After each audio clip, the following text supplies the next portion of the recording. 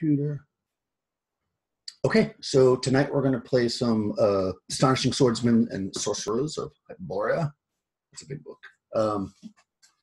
This is kind of part 2 of the House in the Frozen Lands, which is a module from Dragon magazine from about 1986, I believe.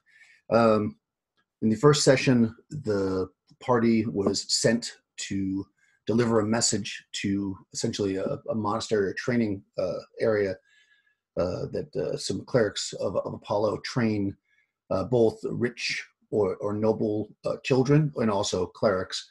But when they arrived upon the place to bring notice, they found it had been overtaken by some evil force. Luckily, someone in the party was smart enough to send back, I believe, a shaman.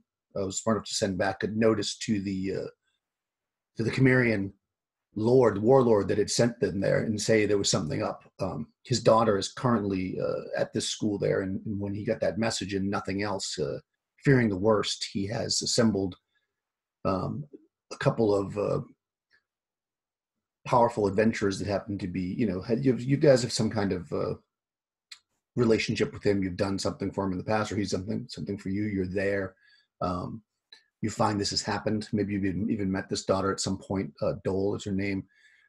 And he is going to ask you to go to this place and rescue her. He's also sending 60 men with dog sleds and weapons and everything to make siege to remove the evil force. But he's fearful that something might happen to his daughter before then. So you guys are being sent somewhat clandestinely. And it takes about 2 or 3 days to get there normally, with this dog sleds and everything. So you're going to be transported via magic. So go ahead and introduce your characters, and then we'll play out that scene. So let me go here to Crystal. Go ahead and introduce your character. You see a redheaded woman. She is quite thin. You could probably tell even under the clothes that she's wearing to keep herself warm. They probably just kind of droop on her a little bit. She's been hired by this warlord.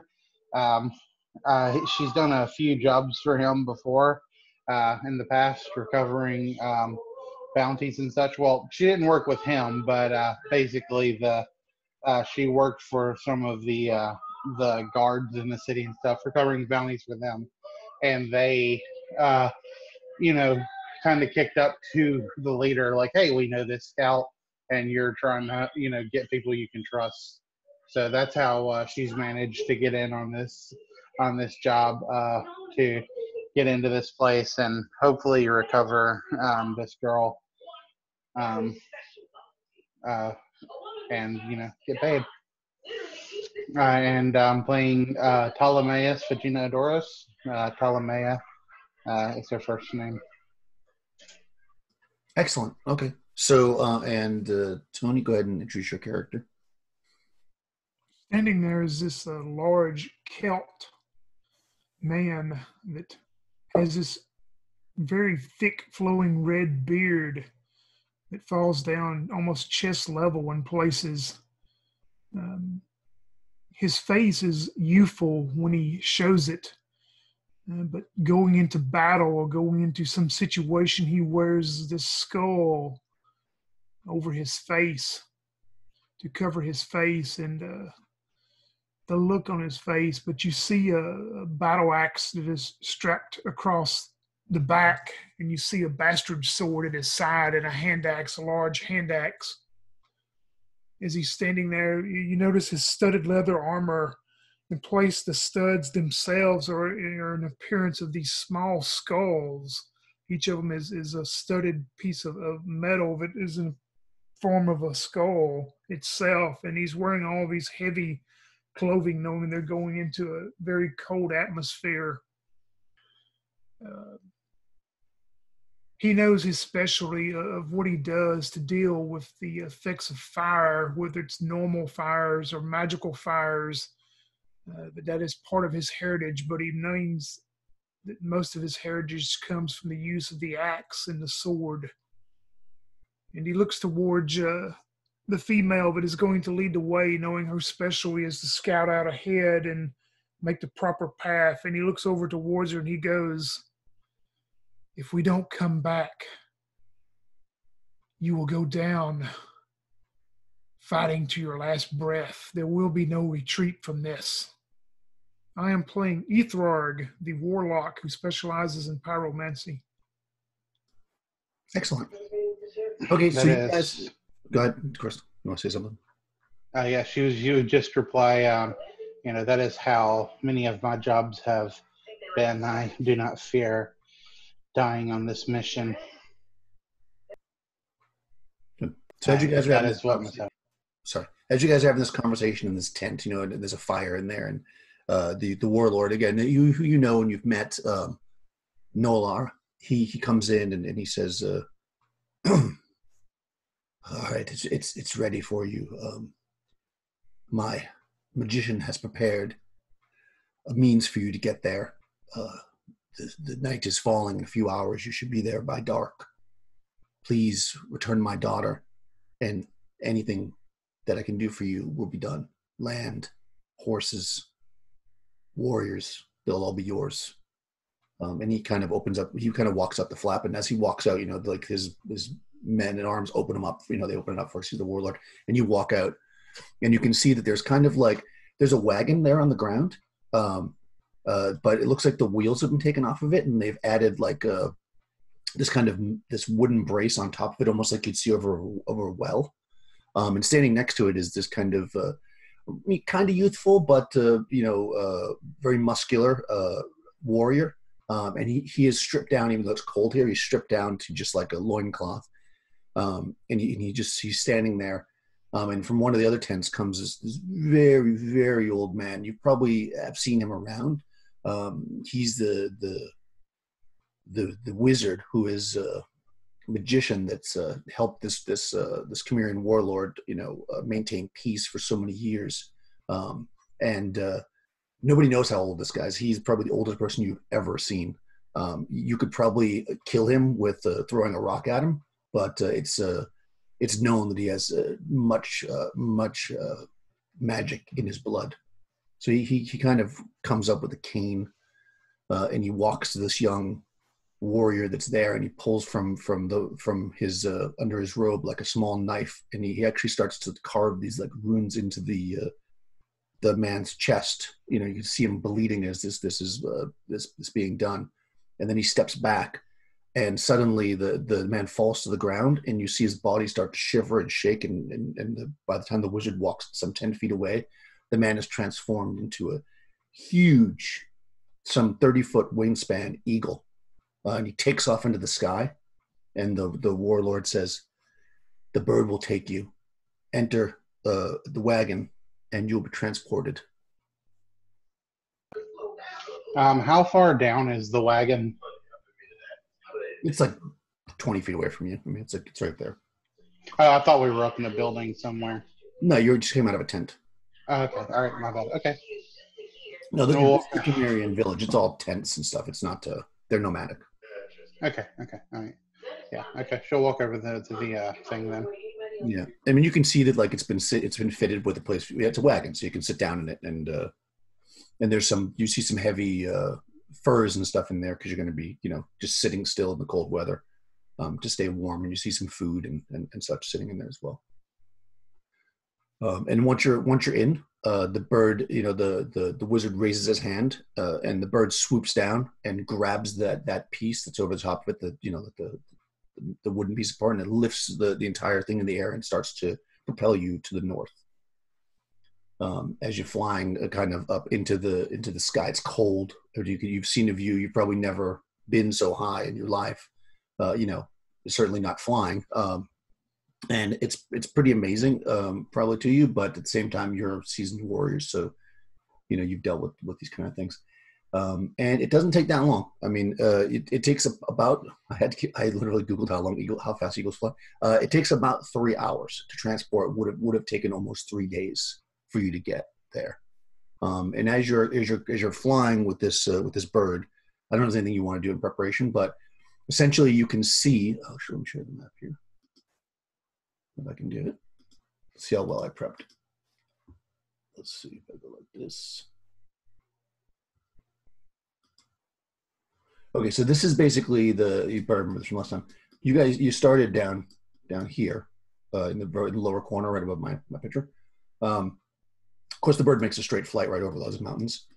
You're going to end up over here in the upper right-hand corner. Essentially, at the very northern part of this school area, it's in a valley. You notice that the northern part is completely blocked by a sheer cliff, but to the south, over at the southern part, you can see these like hills. The bird is going to you're going to drop. You can kind of tell because you're in the air, and you can see as the sun's setting. He's going to drop you probably like 3 or 4 miles away south in the hills, so you could make your way to the location. Obviously, a giant bird flying through the sky is going to be obvious.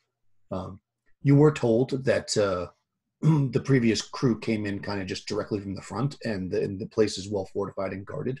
So you'll need to be a little bit more discreet, probably, because there's they wiped out 4 mighty warriors, whatever's there. So you need to you be cautious, I guess is the best way to say it. And as you're kind of dropped, land, the bird put you down. Again, a few miles away, you were told by the chieftain, kind of as all this was getting ready, you were leaving, that the bird would sit and wait until the morning, and then would fly back with you and his daughter, and he says if you can rescue any of the other children or innocents, obviously that would be best too. But I mean, in the end, he's really sending you there for his daughter. So whatever you can do, is what you can do. So as noted, you're dropped kind of to the south, about 3 miles out. You've got whatever you've got on you, and it's the night has fallen, so it's dark now. And what do you want to do? Would we know approximately how much of darkness we have left? How many hours roughly? Yeah, it's the winter, so the nights are long. So it's probably like you probably have somewhere around 12 hours before the sun comes up. Being that it just set. So you probably have, let's say, 11 hours because it's night now. So yeah. And moving through the hills at night, 3 miles is probably going to take you maybe an hour if you go at a cautious pace, which is probably what you should do. Since you don't know what's around. Which hill were we dropped off on? You're dropped off kind of in this general. I mean, this is like 1 hex here is 18 miles, so you're kind of here. Well, you can't see my mouse, but I'll try to blow it up to where you are. Can I do it? I guess it's not going to let me do it. Basically, you see where the words are there? Up at the top in the right-hand corner? Yeah. Yeah, you're basically just south of that. You see that little, like, fuzzy thing below it? You're there. That's hills. Okay. Yeah. I mean, I can tell they were hills. I was just wondering which hill we were dropped off on. Yeah, those hills, I mean, are where you were. Not the ones. So, like, the north east one? Yeah, exactly. And there are some, there's like some streams and stuff flowing through the hills, and that you would have been told if you had asked these questions or whatever, or maybe it's just common sense for a scout that the valley that it's in, the rivers run into it, so that like if you follow any of the streams or if you just go north, I mean, you're not going to have a hard time finding where you're going, especially as a scout. Okay. Then she would offer to run ahead about. Let's call it, however far, Ethrog feels that he could close in melee pretty well. So, 30 feet, maybe.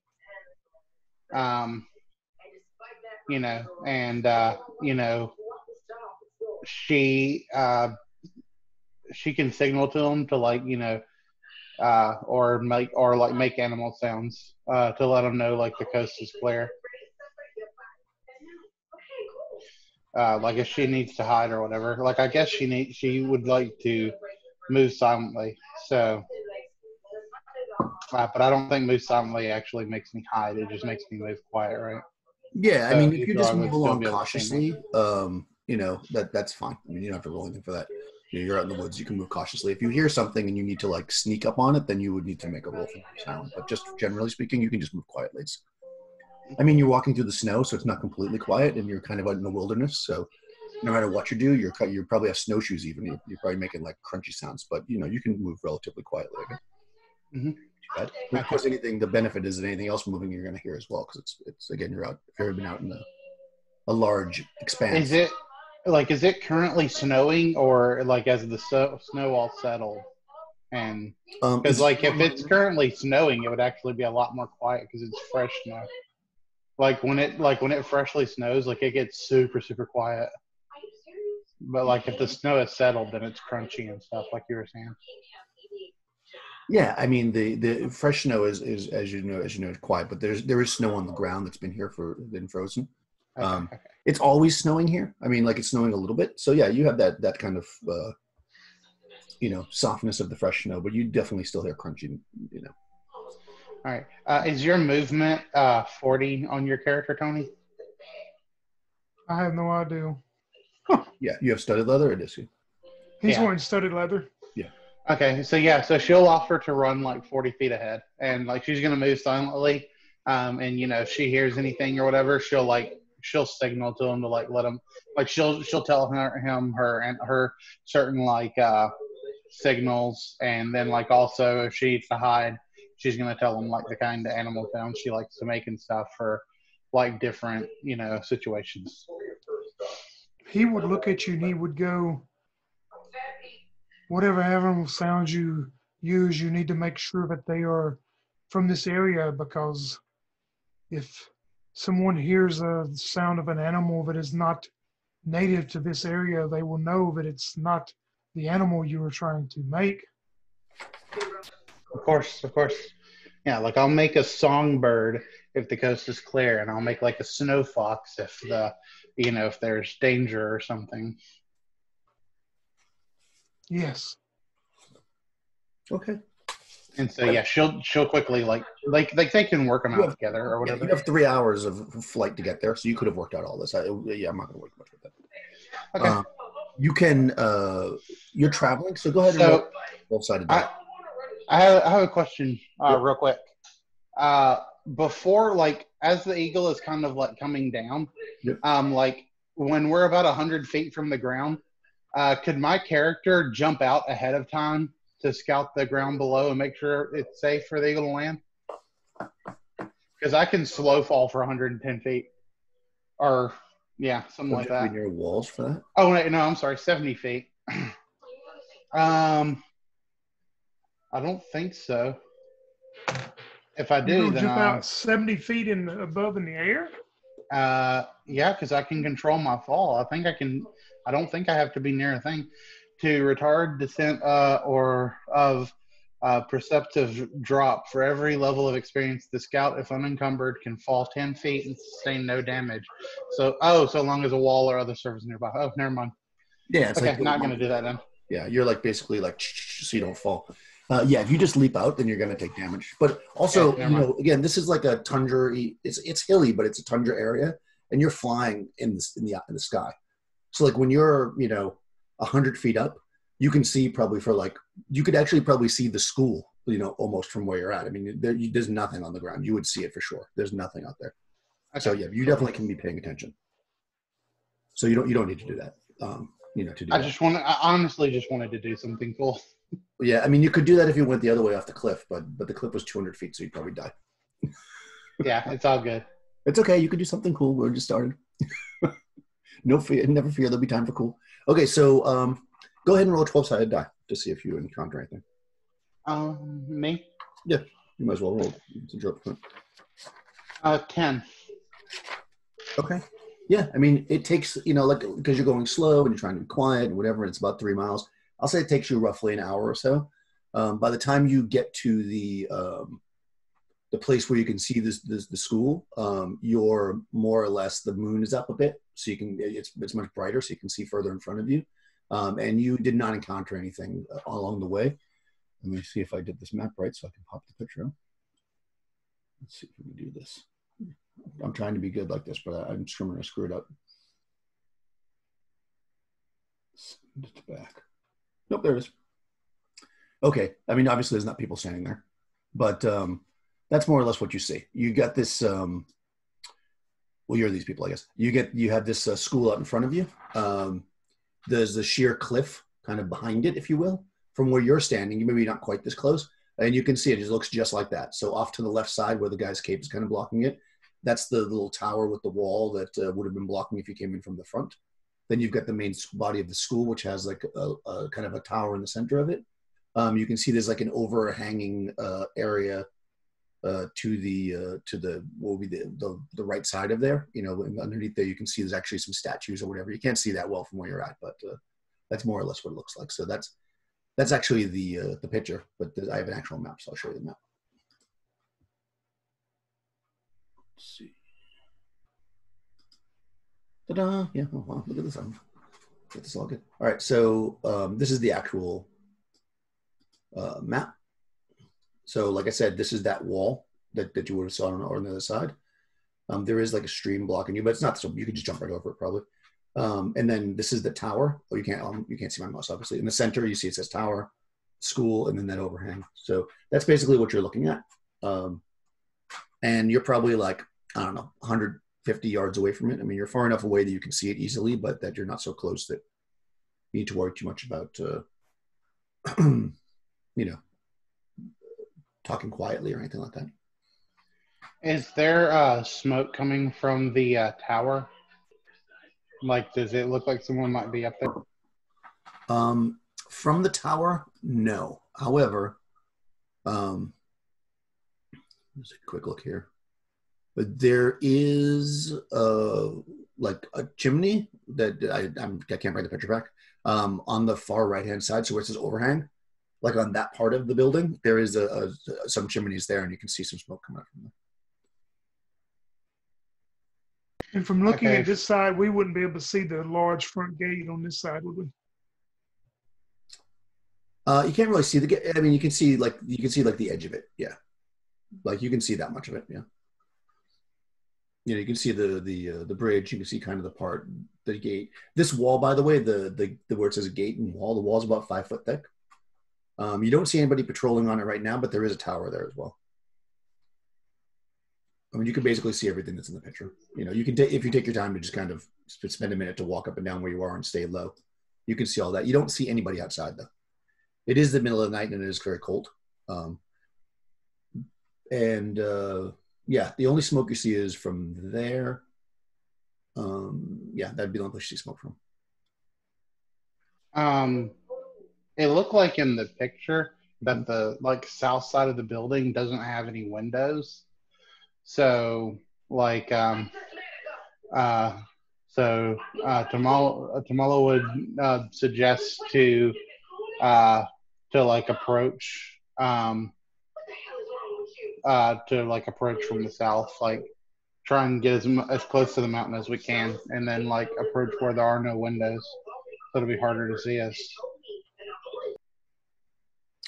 Yes, we must find some way in that is not being hopefully watched, and we must find sure there has got to be some should we say secret way in. Okay, so you're saying over on the right hand side of the picture? Yeah, I don't see a window there. I mean, I know it's hard to tell, it's just hand drawn or whatever. What you've got here, I can't make it big now. What you've got here is okay. So yeah, you've got there's a window there. I mean, it's dark. You probably can't see that well. There's windows here. There's some kind of a door here. I mean, there's windows everywhere, but they are actually closed mostly and shuttered. Not these because they can't be closed, I guess. I mean, it's nighttime and dark and cold. So, but are there windows on that side? I think there's one right there, but I need to just read this quickly to see. And that's actually where, by the way, the chimney is right there too. Like it's not really very clear. It looks like a little spire. That's where the chimney is on that south side. Let me just check, but I do not believe that there is a window. I'm not sure if there's a window there or not, I should say. Or a door, for that matter. Yeah, no. There's no window on that side. That's true. Oh, actually, okay, so then I guess that's the direction that my character would want to Ptolemaea would want to approach from. try and like be sort of center there. Yeah, I mean it's a long valley, so you can walk, quarter of a mile, half a mile away to the south and go against the wall and come all the way back, so you don't have to pass in front of any of that if you want. It'll just take a little while, but you certainly can do that if you want to be extra cautious, and that's totally fine. So you do that, and you come along the side of the cliff where it seems you'd be the least likely to be seen.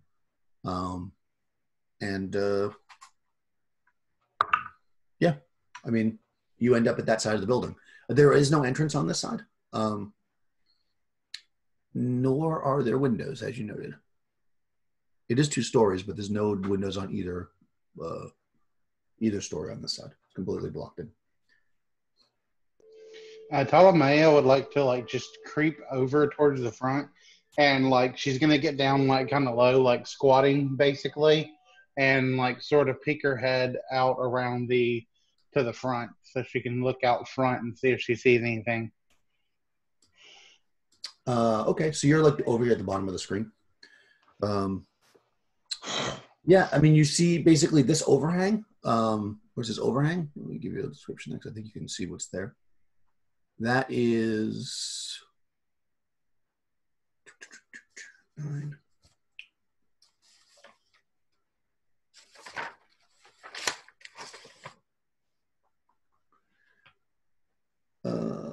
So it's a slightly raised. It's a portico, so it's got basically columns. You see essentially a door there. And you see just a bunch of columns. There's columns, but between the columns there's a lattice, so you can see through it. You can see onto the area. It's basically a porch, and there's a couple of columns in the middle holding it up. But there's nobody standing there. There is a door in there that goes into the interior of the building, and there's an entrance, but you have to kind of walk around to the front, if you will, where it says where that path is. That's basically where the entrance is. And you don't see any people. What about on the second story of it? Is it an open area on the second story of it, that overhang, or it's covered? That's actually interior. Yeah, there's actually a room up there. Okay. Yeah, and that has windows on it, actually. So she'll give Ethrog a symbol, which basically, they would have discussed as hold on, basically. And she's going to move silently to the door that's under the overhang. Okay. And she wants to listen at it. So I don't know if I need to do a move silent and also listen or what. Yeah, what's your move silent? My move silent is I thought I wrote it. I could have swore I wrote it down. I'm not. Gosh dog it. I'm sorry. I guess I didn't write it down.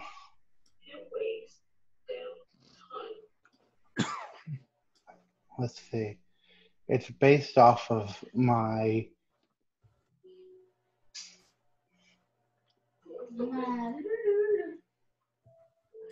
Is it based off my fighting ability or? Skills execute half the amount of movement rate. No, it's not. No, it's use the thieves. It's on the thief. It's under thief. Okay, so yeah, it doesn't say anything about it being only outside or anything. Even though you are outside, actually. So let me look it up. It's under thief. Let's see. You are 7th level. So it's on page 23 of the book. Move silent would be 8 and 12. Okay, and is your dex 16 or better? My dex is a 15. Okay, so then you have 8 and 12. Okay, so I rolled that. Okay, and your hear noise that's not based on your level. That's just straight up. I think it's 3 and 6. Sorry, I could have swore I wrote it down, and I guess I didn't. I apologize. We're done now. All right, so you creep around, and like I say, that area is it's basically a porch. There's nothing. It's like the dead of winter now, so you do see some pots where they probably have some plants and stuff growing when it's a little bit of nicer weather. But right now they brought them inside. They're just kind of sitting on the sides. And you creep up to the door, which is, it's an exterior door, so it's a heavy door. And you listen. Let's see. You see on the door, it says, as an inscription, in just the standard kind of common tongue. It says, "He who sees the balance may enter." Okay, so let me read the description. So this area is raised above the ground. Like I said, it's a porch. There's a description on the door, says, he who sees the balance may enter. There's 9 pillars that support the floor above. And like I said, there's ornamental screens that close everything off like a lattice. Let's see. The door is, you don't hear anything on the other side of the door. And if you were to jiggle the handle or whatever, it is locked.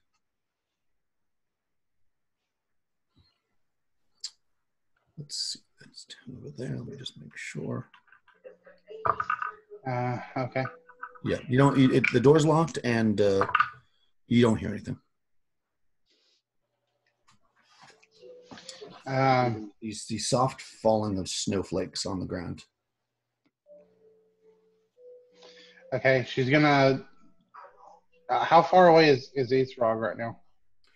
Well, I mean, if you were to just walk to the edge and talk through the lattice, he's like 10 feet away from you. If you want to go around the side of the building, that's going to be like a full move. Like it'd be like 40 feet. You have to come back out around and go. Okay, if I were to move to the doors labeled Scholia, how far away would Eathrog be? Oh, from you, he's down at the end of the building, so you would be like 10, 20, 30, 40, about 80 feet and 90 feet. Okay. All right, so she will signal to him to like move up cautiously, basically. And she's gonna try and head down towards that Scholia door. Because you said there was like the round tower. You said it looked like there was no one in there, right? Or I said there was no smoke coming out of it. Okay. I mean, it's enclosed, so you can't really touch it. There's no lights on, so that's probably a good sign.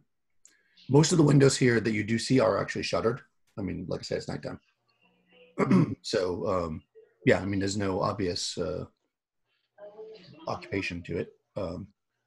So, Ephra, do you want to, where do you want to do? You're basically in the corner of the building. Were we given any information on maybe where the sleeping dormitory was and what end of the building it would be on? What do you know that? You believe that it is. Let's see. What do you have known that? Probably he's probably been to visit, right? So he probably knows where it is. It's on the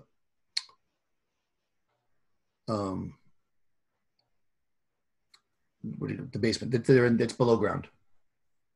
Oh, okay. Yeah, because I guess you would actually know this too. So basically, this place, I probably should have said this, because you would know now. You've got a lot more information. It's butt up against the side of this cliff because there's like a hot spring inside the cliff, which is why you only see one place where there's smoke coming up, because this building is basically internally heated through the basement through this like hot spring. So they sleep down below because that's the warmest part of the building. So it's basically below ground. It would be like in the basement. At least that's where most of them are. There are some also on the second floor, on the upper floor. The middle floor, the floor that you're basically on ground floor, would be like where there's reception and stuff like that. You basically have that much information. So it would either be up one floor or down one floor. It would definitely not be on this floor, as far as you could tell. Yeah, I mean, Ethrog will move up to the corner and stay on the south side of the overhang, to try to kneel down there and hide, somewhere on the south side of that overhang behind that lattice and one of those columns. And if she's going to move on up, yeah, because you'll basically be obscured there from like the tower or the wall if anybody comes up. Okay, you definitely do that. All right, so you're going to creep out and walk up to the main doors there. Yes, and she would like to listen through those. You're gonna listen at that door? Okay, sure.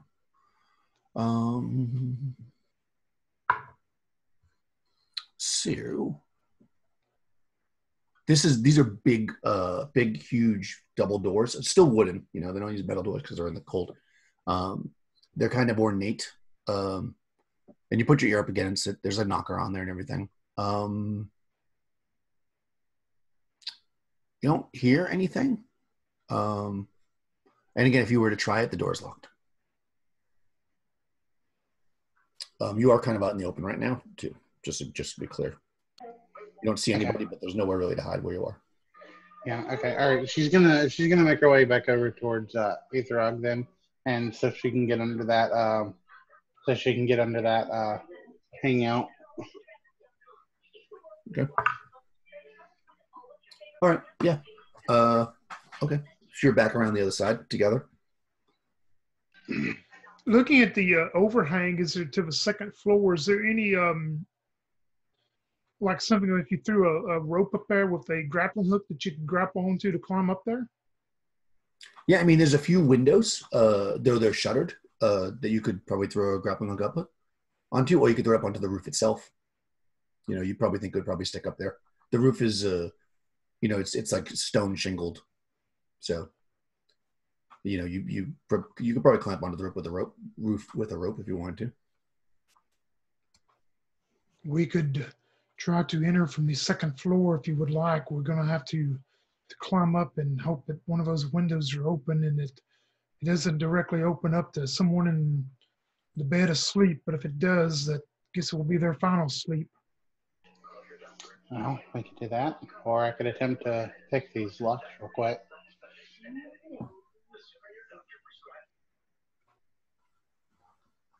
Well, whatever would be the silent choice is what we need to do, at least to get inside. Let me try the locks first. And she will pull her tools out and try and pick the lock. Okay. Under the portico in the porch area. Yes.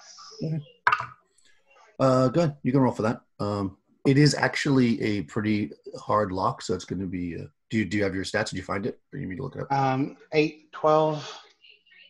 Okay. 8 and 12. Right. So it's going to be 6 and 12 because the lock's actually a difficult lock. Okay. 3. Okay. Yeah. Yeah. You finesse the lock a little bit, and it's tricky, but maybe you've seen one of these kind of locks before, and you're able to pretty quickly and quietly pop the lock on that door. Okay, so she she hears the familiar click and feels it under her finger, and she reaches up towards the knob and gives it a slow pull, and she looks towards Aetherug and just nods to him, and she's gonna I'm guessing it pushes in. Yeah, let's say so. Okay, she wants to before she fully pushes in, she would like to try to run her fingers up along the inside a little bit, and see especially around the top, feel around and see if there's any kind of string for any kind of traps or anything. Okay. Before you open the door, you're going to just kind of feel around to see if when you open it, you're going to open it a little bit and see if there's it making any pull or whatever. You're basically seeing if you open the door, if it'll set up a trap. Okay. Yes.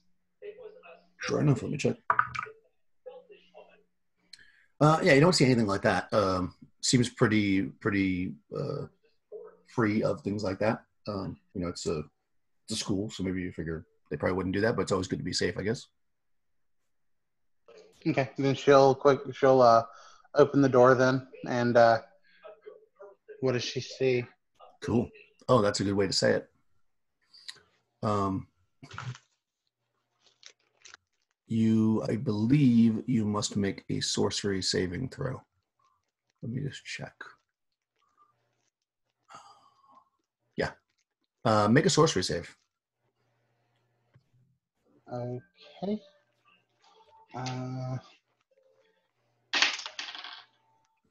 6 under 13. That saves, right? For a saving throw, you want to roll over. Oh, well, My saving throw is a 13. Does that sound right for a level 7? Let me look it up. Yeah, that's right. You know, I keep thinking I'm a freaking higher level than I am for some reason. I don't know why I keep thinking. 7's pretty It's high. a single save. That's right. Yeah, unless you might have. This is against sorcery, so you don't get it. I mean, like I think you probably get about it. Certain classes have benefits against certain ones. I don't think. Yeah, I have benefit. Yeah, no, I don't get a benefit to sorcery. But yeah, no, I don't know. I just for some reason I keep thinking I'm level 11. I have no idea why I keep thinking that. Oh, no, not quite that high. 7's pretty high. You open the door, and what you see is absolute and total darkness as the enchantment on the door causes you to be blinded. Uh-huh. Okay, well then she tries not to freak out. You know, and she'll take a step back, and she's just gonna kind of give a signal of like, you know, to Ether, I kind of like back off a little bit. Okay. I mean, you're 7th level scout. I mean, you probably have a pretty, even though you probably are freaking out slightly inside.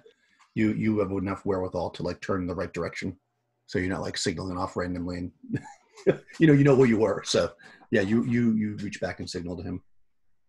Obviously, you don't really know anything, I guess, at this point, Ether, because nothing went off. Like you didn't see anything. It was more Yeah, I mean, but if she gives like a sign of a caution or whatever, he'll sneak back down to the corner of the building, you know, back down to the southwest corner. Okay, perfect. All right, so you're standing there with you at the door, like partially open. You can't see anything because you're blinded. You turn, I guess, behind you, and and then you hear his footsteps as he kind of moves around, and you can hear him kind of crunching the snow a little bit, and he's on the other side of the building. So what do you want to do now? Can she attempt to like follow his footsteps if she uses maybe like discern noise? Yeah, you just want to walk out there? I want to follow him as silently as I can, maybe putting my hand up against the building as like a support.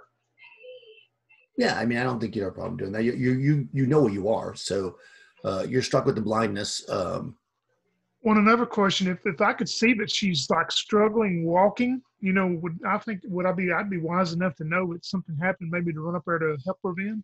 Yeah, at some point. Yeah, I think it's pretty obvious. I mean, you're going to turn around and you'll like have your hands out, but I think you could probably walk in a straight line and towards them. Sure.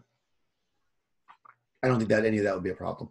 If you would almost know. I mean, you've seen her moving so lightly, and she's going to be, while still probably light because of her expertise, she's clearly struggling slightly. So, yeah, you can certainly run over there and help her. Yeah, I mean, he would do that. He would go over and he wouldn't even say anything. He would probably scare her because, she doesn't know who it is running towards her, but he'll run up there and kind of grab her and pull her back down to the hiding spot there in the corner, southwest corner. Yeah, like once we get to a place where, she's more or less, thinks that they might be safe, she'll like whisper to him, like, I can't see. When did this happen? When I opened the door, it must have been trapped with sorcery. There is something I can do to protect myself from that, but there's nothing I can do for you even now. There's no how long this enchantment may last on you, though.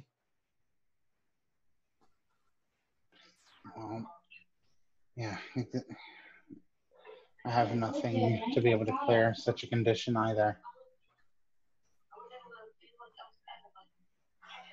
I guess the only thing, we can't just wait either because we only have so much time. Well, we will wait the minimal time that we can and see what happens. Yeah, I mean, I don't know how long you want to wait. Let's say you wait. You're a spell casting type, but you're a warlock, right? So, you wait, let's say half an hour or even an hour. thinking that most spells would if it was going to wear off, it would wear off in that kind of time period. But after that amount of time has gone by, you're still blind. Also, you do hear, I mean, because you're sitting here for an hour and being quiet, you do hear some like occasional noise, and maybe you peek around and see on the guard tower in the front. So you know there's definitely guards there. They're probably just inside the tower. Like once or twice you hear like footsteps like walking across the wall. So you definitely know there's. Is that the round tower? Up there by the plank bridge? Exactly. Okay. And that where it says gate and everything, like that's a 5 foot. I mean, the way they drew it, it looks like you can't walk across it, but that's 5 feet wide across the whole thing. So like they can walk from the tower to where it says square tower. So you definitely hear like probably once during that time period, you hear like a couple of exchanges of like you hear somebody walk towards across it. Then a couple minutes go by and you hear more footsteps coming back the other way, and then you hear a person walk again. So you could probably interpret that as like a change of guard or something has happened. So you know there's definitely guards in that tower.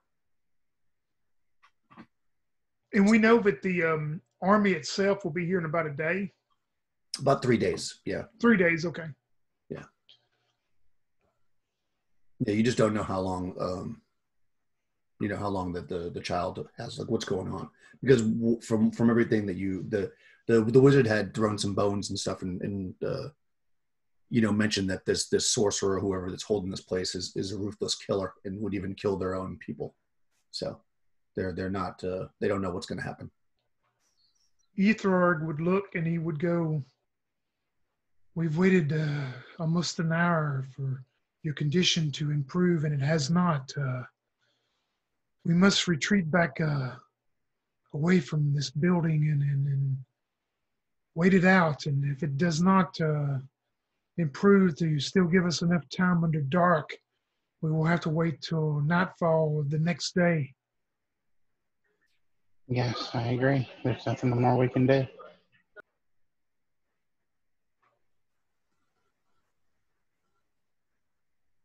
Okay, so you're going to go back to the hills? Yeah, I mean, if her condition hadn't improved, but he would make sure that she secured that, even being blind, he would want to make sure that she secured that door when she come out, or if it's still standing kind of open. Okay, yeah, you just have to go back and do that. That's fine. You can walk back and do it if you want her. Yeah, I mean, he would make sure the door is secured then. Yeah, you can close the door. Nothing happens when you close the door. You can retreat back into the hills if you want. And find a place to kind of it's more or less barren, but you can find like a spot between two hills where you can kind of sit there and wait it out the night. It is, I mean, you don't have really supplies for that kind of stuff because you weren't planning on camping, but you can certainly just sit up all night. That's more than reasonable. Let me do a patrol check. Fantastic. Okay. You're clearly waiting and being cautious because you're sitting in one spot.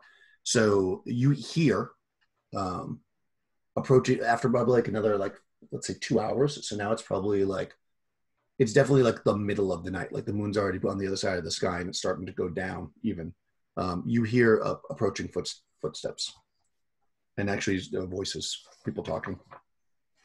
All coming towards us? Yep. They're heading in your direction. And she's still blind. Yep. And there's nowhere to hide. Is there no like brush or trees or? I mean, not really. It's dark. You could try to like duck down and hide, but you're not gonna have a great chance of hiding. But you can certainly try. Yeah. Etherard would try to talk Ptolemy into hiding somewhere. He would try to obscure somewhere in some shadows or something, and he would just stand up, prepare himself. All right. Yeah, you can do that. I mean, you're like I said, you hear them coming, so I'm actually gonna roll to see if they're surprised, because even though they're looking, they're not. I'll give you a chance. If they're surprised, then they don't see you, so you could stay. That's going to be how I'm going to work out your being hidden or not. They won't actually be surprised, but if I roll that they're surprised, then they don't see you. Okay. No, 5. Okay, so they definitely see you. So you're kind of crouched down in a I'm going to fight them if they have to position. Tell me, I guess, are you hiding as best you can, being blinded? No. I mean, if she's hearing the voices and stuff, she's gonna grab her short bow and pop an arrow in it, and like if she hears Aetherog like engage in battle or anything, or like he's running out, she'll just try to fire an arrow towards the voices. I mean, she probably will have like a very small chance to actually hit anything, but she's gonna at least try. Okay. I mean, she already agreed to go down fighting with him, so. No, I understand. I thought you were going to say, like, I'm going to take my sword, and if they come close to me, you can use a bow when you're blind. That's amazing. Listen, Well, go out with style. I love it. All right. You hear and then see. They are, when they kind of come into view where you're going to definitely see each other, they're only about 30 feet away. So, like, they're literally, like, they kind of come up, they crest a hill, and you're in your battle stance, and they see you. There are 5 people. They are, I'll give you a quick description so you can decide. 3 of them are wearing like armor, like chain armor. One is just wearing like furs or robes, and one is wearing like kind of a leather armor. And they see you, and they immediately get ready, like they're going to come at you. Well, actually, I'll tell you, because they don't say anything. Yeah, they do. They're going to. There's a female who's just in robes. She's not like dressed. She doesn't have any weapons actually on her that you can see. And she looks at you and she says, "Stay where you are." And then the fighting people in armor draw. They have their weapons, so whatever they draw them, and they're getting ready to like come at you, depending on what the result of however this interaction goes. Have they seen, or do I think they've seen Ptolemy yet, or just they're concentrated on me? They seem to only be looking at you. I mean, right. Of course, you're standing there with then again, she's standing up with the bow in her hand, so no, they see her. You got your bow out, right? Because you weren't laying on the ground anymore. Mm-hmm. Yeah. So, yeah, they see her then if she's up. Women never listen. Yeah, I mean, seeing the woman in the robes, I mean, Etherard would probably recognize possibly what she is or is capable of doing. So if they start, the moment they start approaching, she tells me to stay where I'm at, and they start approaching, I am going to cast Flaming Missile and use all 3 of them and shoot at the lady. Okay. And what do you want to do, Ptolemy? She hears if she hears Etherog like letting off magic, because like it has to be audible and stuff, right? She'll fire her missile, and she'll try to fire it at the lady that she heard say "stay there." Yeah, I mean, I suppose she's probably the only voice you've heard. So, okay, so you're going to shoot an arrow. You're going to do a spell. Let's roll initiative, side initiative. So, whoever wants to roll it. You can roll it, Crystal. Yeah, let the blind girl roll it. What is it for initiative again? Just straight D6. Okay. Yep, since you wouldn't stay hidden, you can bring us our death. 1. Oh man. Okay. Yeah. Okay. Well, I mean, they're moving forward, even though like she was going to cast a spell, because you haven't actually done anything yet. I'm going to say she's not going to cast it now. So only the 3 basically fighters are going to move forward.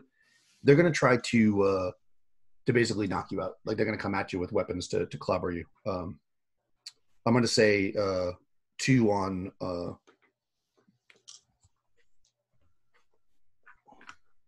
Sorry, 2 on Ethrog and 1 on Ptolemy. So the first one against Ethrog, she swings and gets a 14, which hits AC 2. So that hits you. So you get whacked for 5 points of damage. All right. He's hitting you with the blunt of his sword. So kind of make a note, it's kind of non-lethal. Like they're trying to take you alive. At least for now. You haven't drawn any blood yet, so we'll see what happens. Although because you did get hit, you're going to lose your spell. Yep. The second guy misses you with the 5 on the roll. The one guy that charged at Dalame, it's actually a woman. She charges at you, and she rolls a 7, which is not going to hit you at all. Okay, your spell fizzles because you got whacked, Ethron. Now, do you lose it, though? You don't lose it, Yeah. do you? You do, yeah, actually. Oh, you do lose the slot? Okay. You lose the slot, yeah. Ethrog loses the spell. Actually, you know what? There's an optional rule which I think I was going to use, but I got to look it up. I think you make some kind of a check. So just hold on 1 second, see if you actually lose it. Yeah, I can't. I didn't. Yeah, it's there's and I was going to use that because losing spells is kind of it's harsh. Crystal, go ahead and make an attack roll. You're going to have to roll really high.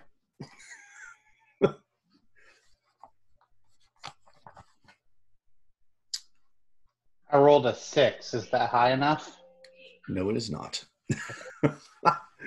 You get whacked and your arrow flies off randomly. I believe that you... Let me just quickly... Let me just see how this rule works. Concentration. Sorry, guys. I'll just say for now, since I don't know, that I'll just say you don't lose it, but it doesn't go off this round.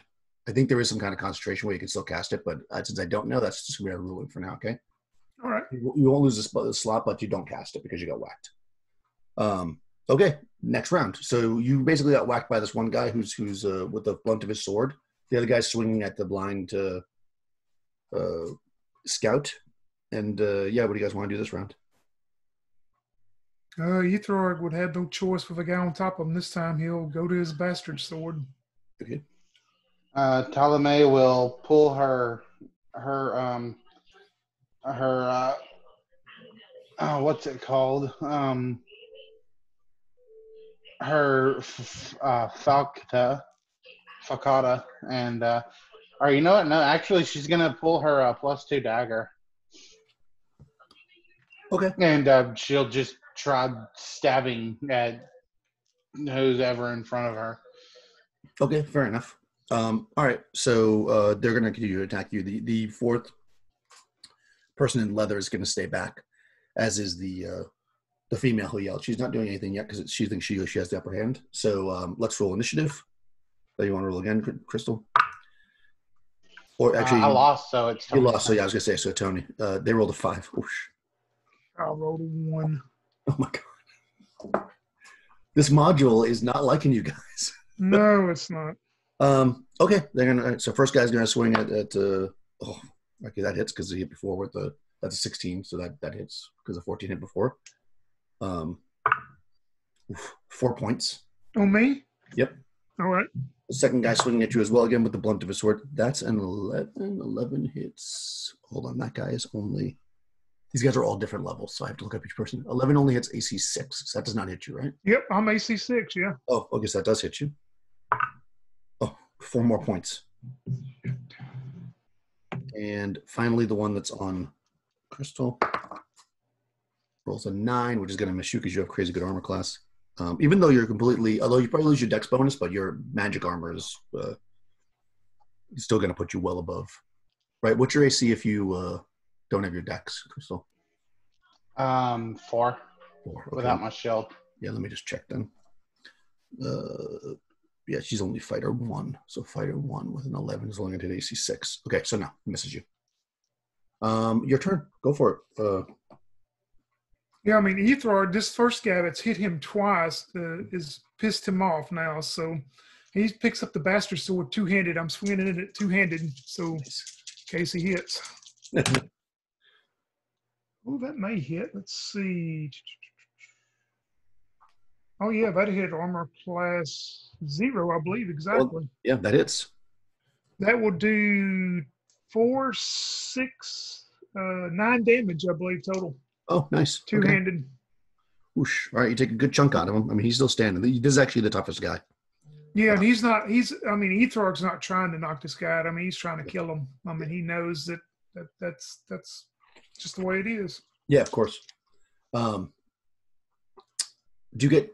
Yeah, I get a 3/2. Yeah, that's one of my master weapons. So I get 3/2. All right, so next round you'll get 2 attacks.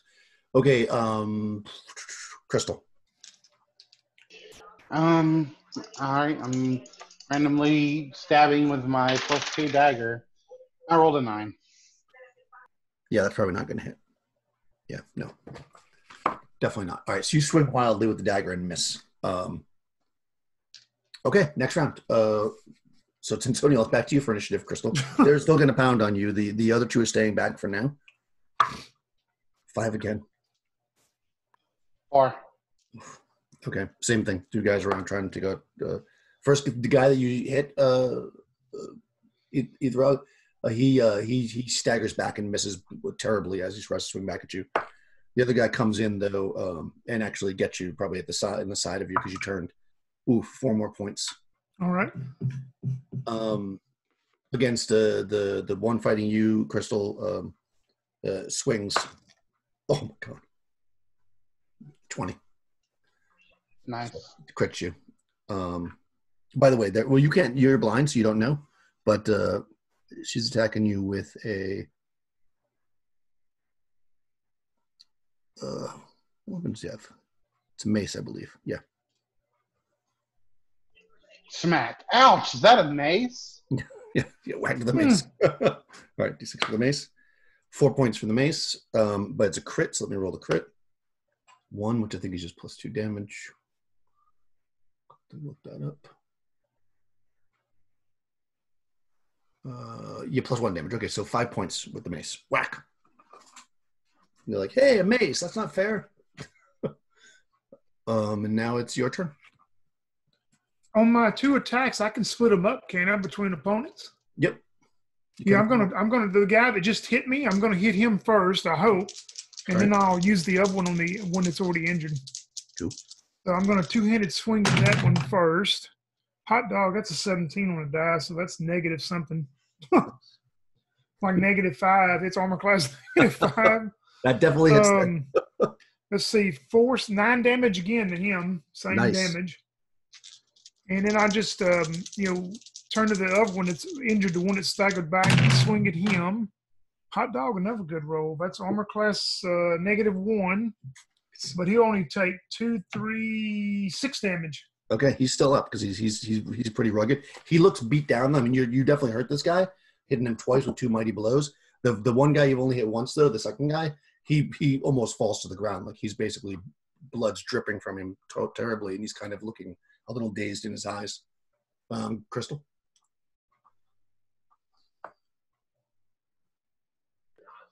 I rolled a 12, which would normally hit armor class 3. I don't know what. No, I don't know what. I'm giving you a -4 penalty, so that's not going to hit, unfortunately. Okay, yeah. Though close. If you weren't blind. Okay. So these guys, now that you've taken a big chunk out of them, you hear the woman yell, "Enough!" And let's roll initiative. Who won or lost that time? You guys keep losing, so it's back to Crystal. It's Tony's turn, yeah. Tony's turn. Oh, is it? Okay. 4. Golly, a 2. Okay. Man. All right. I think let me just go through the order. I don't know if spells go off first. No, it goes melee, missile, magic, movement. Okay, so the melee attackers are going to go off first. There's 2 guys on Tony's character. 13 for the first guy. That hits AC 3. Does that hit you? Second guy rolls a 3 and misses terribly. He's definitely beat. So first guy hits you. He does 3 points. All right. Now that's real damage. So make that note of that separately. I mean, basically, if you go to 0, you're going to be out anyways. But the other stuff will heal faster. Yeah, you hurt him bad now. So he's like, oh, screw that shit. And now the mace wielder on Crystal's character rolls a 13 as well, which hits AC 6. So that actually doesn't hit you, does it? Or it does? It just hits you, right? With no... No, I have an AC of 4. Yeah, no, you missed again. Yeah, she probably clinks off surprisingly tough leather armor. Blocks the blow. Unfortunately, though, the spellcaster is now stepping up. And she is going to cast Color Spray, I think. But actually, I don't know if she can do that, so maybe she won't do that. Maybe she'll change her mind. Because I'm realizing you're all engaged with her peoples. I mean, I'm already blind, so I don't know if it would do anything to me. Well, she doesn't know that. I mean, she would know if it covers the whole area or not. I just don't quite know because it's the first time I've cast color spray in this game. I think it affects everyone in the area. Probably. Yeah, I'm not sure on this system how it works. Let's see. From the sun's going to rainbow of colors, or the 5 feet, 20 feet long. Yeah, so 20 feet terminus. It affects 1d6 creatures.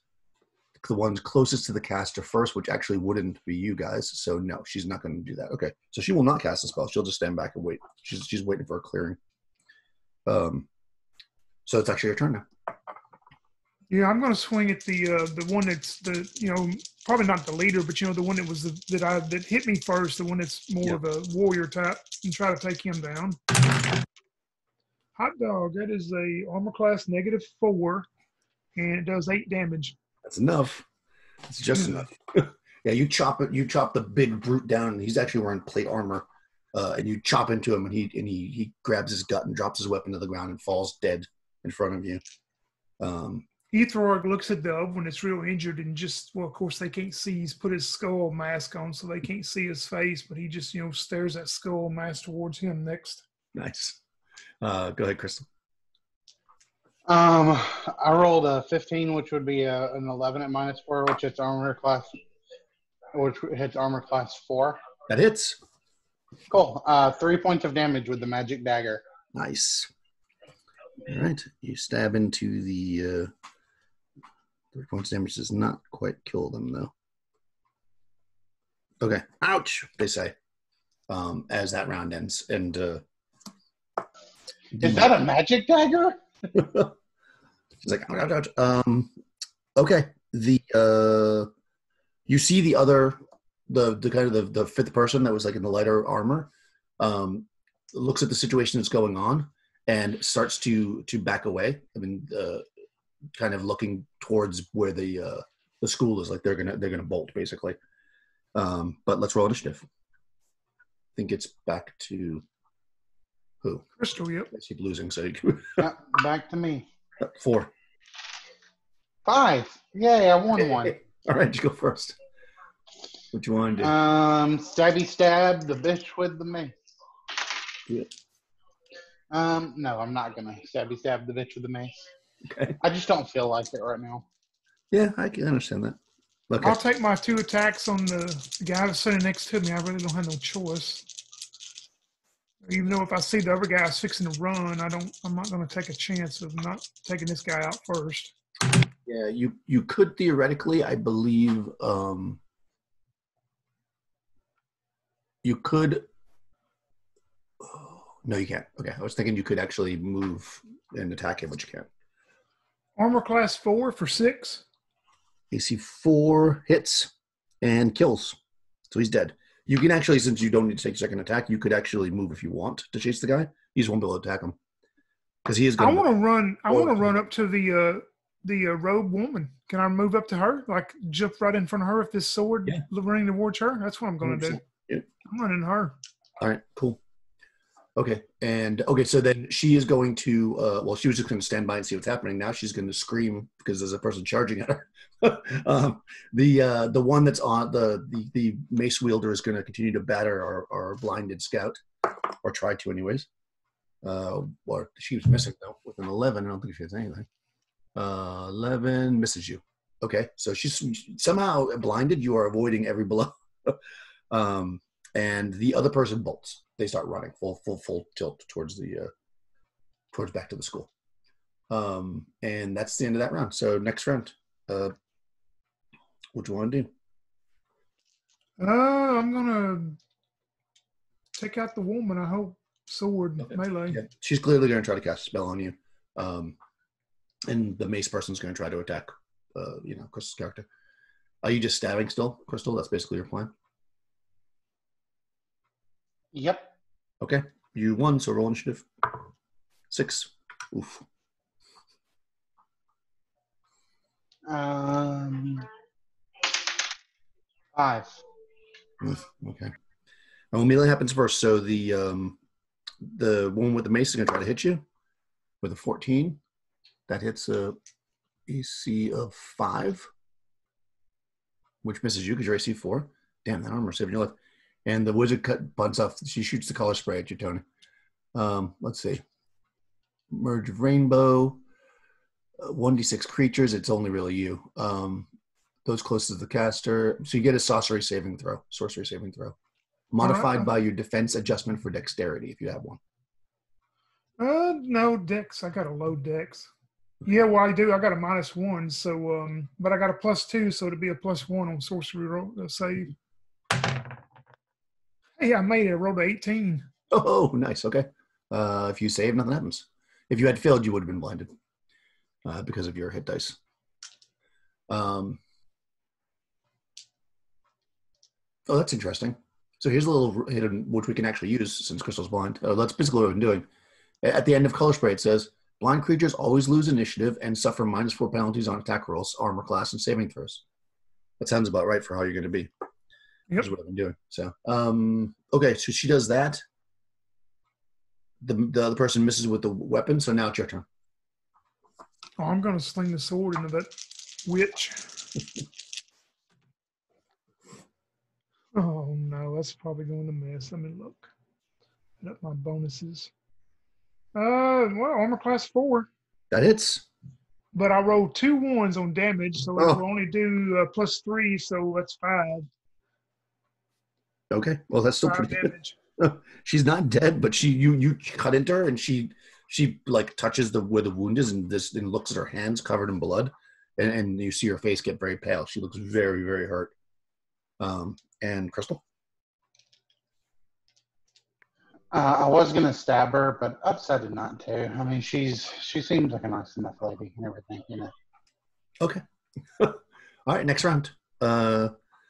This witch is gonna. I think she has another spell. She's gonna try to cast another spell. Hey, I rolled a 5 on initiative. Okay. She rolled a 2, so go first. Yeah, I'm my 2 attacks on her. Okay.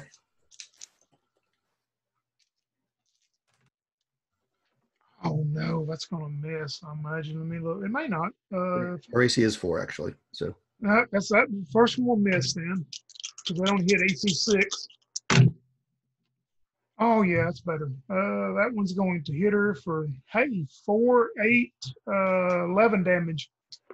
well, she only had 1 hit point, so that was a clear cleave through the body. Oh yeah, I mean he cares not that it's a woman. He just cleaves right straight through her in parts. Yeah, she drops, in 2 pieces on the ground. Her face still, her eyes wide open in amazement that she died so quickly and painfully. Crystal, Can I move though now since I haven't moved? You can yet? move in the second phase. Okay, well yeah, I do want to move on the second phase. Yeah. I mean, I guess I said I was going to attack. I don't know if I can. Yeah. Why can't you? Oh, I thought she died. No, the other person died. The woman I'm fighting died. Oh, okay. I'm sorry. I I thought you were attacking the one that was on me. Okay. No, he went after the spellcaster. I actually rolled a 19, so that's a 15 that hits armor class 0. That hits. And does 5 points of damage. No, 4 points of damage. 4 points of damage. So 5, because of my strength mod, right? Wait, do I have a strength mod? I don't have a strength mod, so 4 points of damage. You stab your dagger into them, and you hear kind of a gargling, like, and you feel like a heavy weight as the body falls to the ground, and your dagger slips out of your dagger's in your hand, so it slips out of the wound. It is a second phase. You can move if you want. Yeah, I mean, do I see the person fall real quick that Ptolemy just took out? Yeah, if you look back, you see him die. Yeah, I yell at her, "Stay here, do not move!" And I'm going to try to chase that guy down and run away if he's. Yeah, I mean, she agrees with that. She'll just kind of collapse to the ground. Okay, so you're like, what's your constitution? It's pretty good. I think it's my second best stat. Let me look. 14. Okay. So we'll do this. Roll under your con. I'm going to do the same thing with them to see if they have to stop before they get to back, because you're actually in the same movement. So. Oh, I rolled a 13. Oh, okay. They rolled a 4. So first round, they're still moving. I'm gonna say 6 rolls in their home. So that's 1. All right. So make another one. Yep. They Up passed. 9. Oh, they passed again, so you're both good. They still passed. Ooh, 1. They also got 1. Huh. You could see them probably well, I guess they're moved 2 rounds. So they're like 80 or so feet ahead of you, and you're basically pacing them. Yeah, I mean, Ethrarch knows that he's a big man, but he's trying his best to. Yeah, you're almost there, so you can see. Oh, I rolled right on the money, 14. All right, and they failed. So you close on them. So you can actually, I'm assuming if you can do basically a charge attack if you want, because you're basically running up on them with a weapon. That's what I'm assuming you're doing, right? Oh yeah, because I'd have my sword out. Yeah. Go ahead. So I can charge into him and hit him. Yeah, because you can. How close are we to the monastery, though?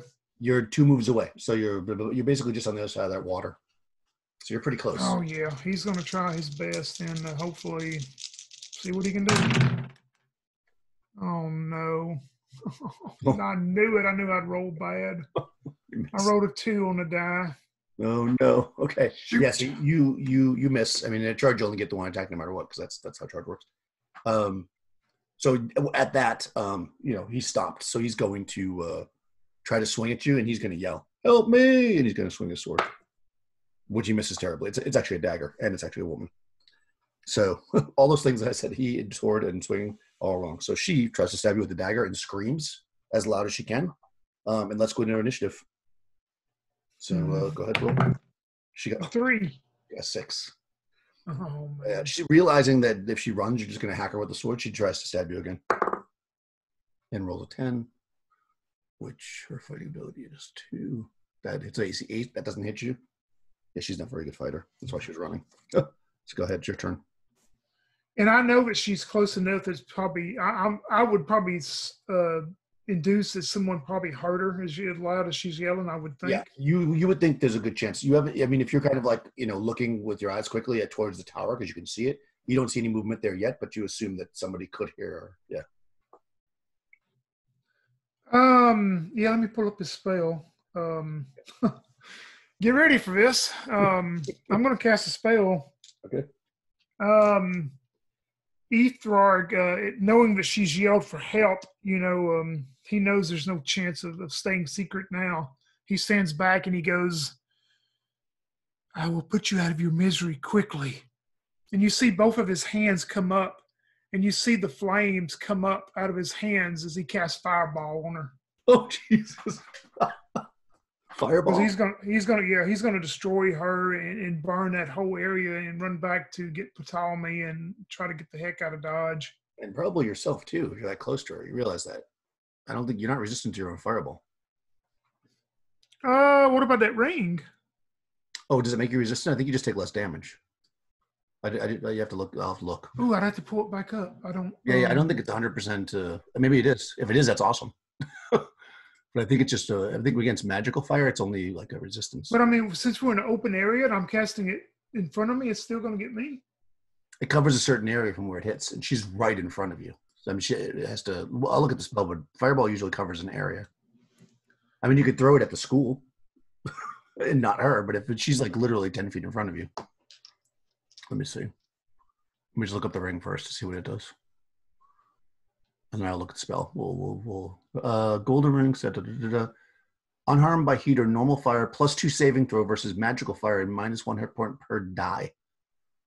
Okay. Potentially negating all damage. So it depends on what you roll, basically. But let me look up fireball. I don't think in this issue. I think this is first edition. You really can't control it. Fireball. It says explodes into a 40-foot diameter spear of flames when it strikes the target designated by the caster. Right. So if you shoot her and she's 10 feet in front of you, then you're going to be inside the flame of it. Yeah. If you shoot it at the building, then it wouldn't hit you, but it wouldn't hit her either, I guess. So in other words, you got to be back 40 feet to use it and not get hit by it. Yeah, he would know that. So yeah, of course. Yeah, you wouldn't. Can I change spells then? Yeah, of course. No, I'll use the flaming missile then. I'll use the 3 darts. I thought you were going to use right. That's what I thought you were going to do, or the finger one. Throw a fireball. If he would know, but it would engulf him too. So yeah, he'll definitely use the flaming missile then. Yeah, you're 7th level. You know how your stuff works. So that automatically hits, and 3 of them for 1d4 plus 1. 3, 4, 6 plus 3, so 9 total. Enough. Yeah, you blast those into her, and she erupts in flame, and you hear her scream still, but now she's screaming in pain as she falls dead. Yeah, he takes off running back to where Ptolemy is then. Okay, let me just do a quick, see how long it took them to get him out of the tower. You kind of crest the hill and back down, and you're kind of out of sight, of the tower. So you don't know if they're following you or not. You didn't see them. They, as far as you know, they didn't see you yet. But clearly, you just left a roasted corpse in their backyard. So somebody knows you're here. Yeah, I mean, and you head back out to find your blinded companion. That was probably like a minute and a half that went by. I don't know if you wanted to do anything out while that happened at home, or if you were just standing there waiting, or was it something you wanted to do?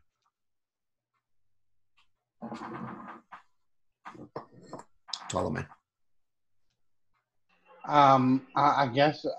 I mean, I'm waiting on Ethrog to return. Okay.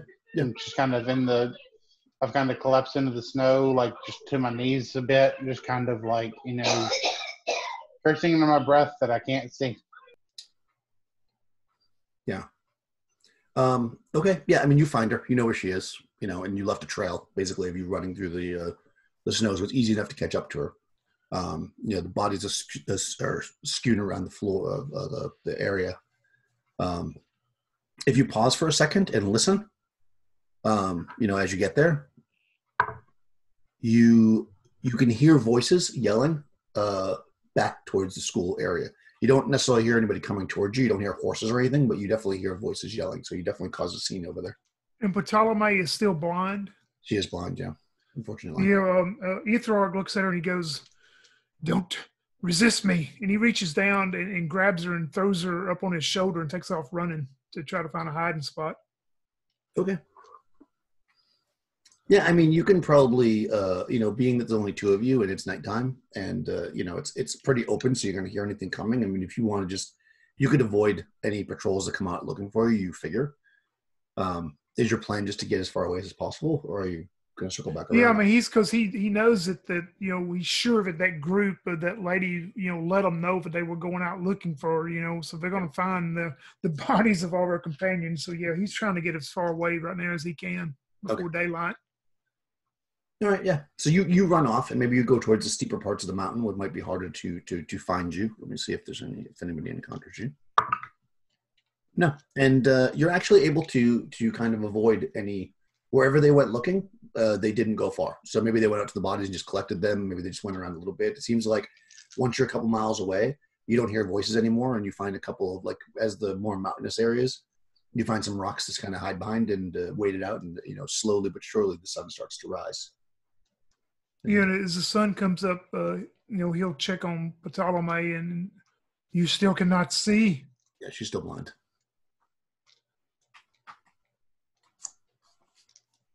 Yeah, it's basically, yeah. You feel like it's one of those things that's going to need some kind of correction in order to go away.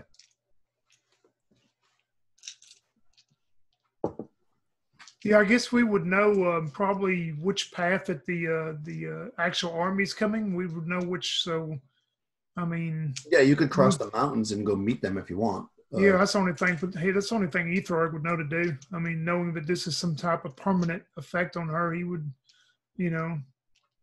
head that way. I mean, he would. Okay. Well, we know the eagle was waiting on us, though, wasn't it? Yeah, you can go back to the eagle. Yeah, we could go back to the eagle and let the eagle fly. Because would it fly us to the army? I mean, would it be able to take our instructions? As far as you know, it will just when you get back, it's going to just fly directly back to the village. You don't think it's intelligent. I mean, you're not sure. But as far as you know, I mean, so you could try, but you're not sure if it would fly to the army or not. You could try it, basically. I'm not sure. Well, Ethrog's pretty wise. He would probably have some inkling, maybe that he wouldn't be for sure. So he would, he would grab Ptolemy and try to run on foot to meet that army then. Okay, yeah, you definitely can do that. So you're going to go across the mountainous area in order to cross over into the plains where the army would be. So let's see what happens. So any of that damage that wasn't permanent, like the knockout damage, you can basically, over the course of the night resting, you can get that back. All right. And also, if you were hurt regularly, you get Well, I guess you don't have food and you're in the wilderness, so I'm going to say you're not going to heal from that. But I'll say that your wounds are going to stay because that seems reasonable. Yeah, I mean, you can go a couple days without food, and it's snowing and there's water around, so you're probably fine to not like die from that, But you're gonna be pretty starved unless you want to hunt or something. So, well, I guess you do have a bow. Just a blind person that has it. So you work your way over the mountains. Let's see what happens. Here we go, mountainous terrain. The first day, you crest the peaks, and you can actually see, way off in the distance, you can see what you think might be the armies. Because when you're on top of a mountain, you can see for miles and miles. Right. So you kind of plot your course and then plan to head down the mountain the next day. Let me see if anything happens overnight. Nope. And you start working your way down the mountain to rendezvous with the armies. And we'll do one final. Do you encounter any craziness on the way to the army? Check. You do not. Okay, so you work your way, blinded, tired, slightly wounded, across the plains, and you see rapidly approaching. The warlord, of course, is leading because he's a warlord. These dog sleds. He's on a horse, and they don't stop for long. I mean, he stops and sees you, and he quickly asks. He says, "Why? Where's my daughter? Where's the bird? What happened?" Ethrog tells him about them being caught trying to. Well, first he would ask, being exhausted, he would ask for some type of healer for Ptolemy, if the old wizards with them, somebody to attend to her blindness, and then he would explain to the warlord that unfortunately that they were caught trying to enter the deal and took out that party that come after him. He would explain to him what happened. Okay. He shakes his head. He says, "Well, these types of things are never known if success will happen or not. I just hope that my daughter is okay. We will siege the school and bring back the heads of those who have done such vile deeds." And Ethrog will go with them if they'll let him. I mean, he'll go into battle with them. Yeah, you definitely do that. I'm trying to see. Cure blindness is a cleric spell. Would he have a cleric? He has a magic user. Let's make a check to see if he has some kind of a clerical person with him. Yeah, it would be silly for him to go into battle without healers. So I'll say he has a cleric. And they're able to cast Cure Blindness on you, Ptolemy. And you can see. Yay! Surprisingly. You're like, after all said, you're somewhere else. Yeah, you're able to mount up with them and take part in the siege of the school. I don't think we're really equipped to do a siege, but we can do a skirmish since we're still early. If you want to guys do another battle, do you want to fight it a little bit or you want to wrap it? You're probably not going to get inside the school because breaking into the school at this point just seems like it wouldn't be something you'd be able to do. I mean, they know you're coming now, big time. Oh, I'm good either way. Whatever Crystal wants to do. Yeah. Do you want to fight, Crystal? Not being blind, or you want to wrap here and we'll just narrate it out? I'm honestly okay rapping here because I don't know. Like, I mean, I wanted to break into the school, but the whole blindness thing happened. I mean, but if Tony wants to fight, we can. That's totally fine as well. I mean, no, Ethrog's taken out enough. I mean, he's definitely going to go into battle, but no, we don't have to do any more. I'm fine. Okay. Yeah. I said we can rap. Let Tony do some cool narration for how it ends. Tell some cool death blows that he makes. Yes. So exactly. So being fired up at the situation and what occurred, and now joining the armies and getting some food and getting whatever you need to increase to go into battle. Let's do the how it ends. You want to go first, Tony? How does it end for Ethrog? Oh, sure. Ethrog, when they get to the monastery, and the battle begins, you see a group of the monastery bandits or whatever they are as they come out. There's probably a fairly large group of them coming out to where he is, and he looks back towards his troops and he goes, "Move back. I will take care of this first." And he steps forward and raises both hands, and you see the large, voluminous fireball shoot out straight where he knows that he's not in this one, and it shoots out and destroys that whole squad of bandit soldiers that are coming towards him. And then he turns around and looks at the squad that's on his side, and he goes, "You can take the rest." That's how the story ends for Ethrarg. Got to cast fireball, right? It has to happen. How about for Ptolemy, the now not blind scout? Well, she was going to be headed back to her home after this. So so after all this is over and the job is done, she'll return back to her home in the Amazon, where it's much warmer. And there she will continue her work as a scout, but not blonde. Excellent. Okay, so yeah, you guys, the two mighty warriors joined the siege. Adding magics and bow shots to the victory. There wasn't, there was a handful of kind of powerful sorcerers that did some showdowns. In the end, you're victorious. Some of the original lady who, because you guys don't know this, but anybody watching might, that had thrown the fireball from the tower.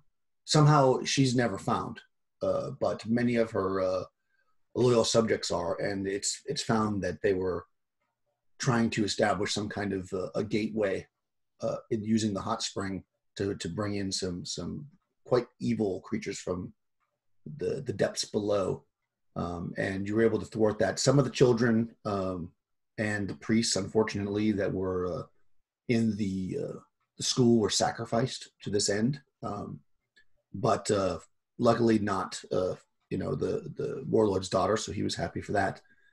And the two adventurers tell their tale of how they were captured when they're finally freed from a magical mirror, which held their souls and bodies on some level, after they were forced to look into it by this evil sorceress who is now on the run.